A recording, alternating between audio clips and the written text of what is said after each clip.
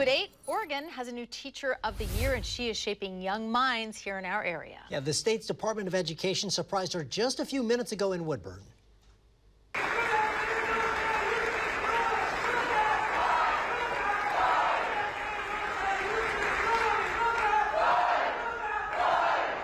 So they're cheering for Rosa Floyd, who was born and raised in Guadalajara, Mexico, and has been a teacher for the past 22 years. There she is right there. You can see she's kind of overwhelmed right now. She has taught dual immersion kindergarten at Nellie Muir Elementary School in Woodburn for the past 6 years.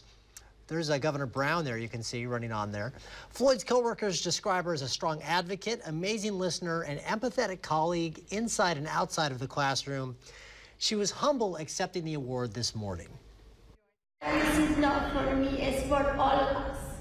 All of us that work with these kids in this community, and everybody put out 100%.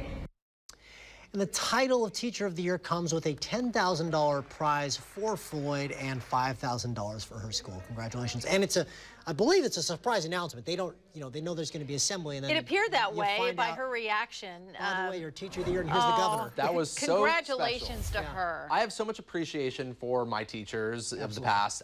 The reason why I love weather is my second grade teacher taught me about clouds. So really? I mean, that was one of the biggest reasons. So, oh man, I hope they can see you now. Yeah. Because teachers are so special, and they deserve so much. So congratulations to her. I want to bring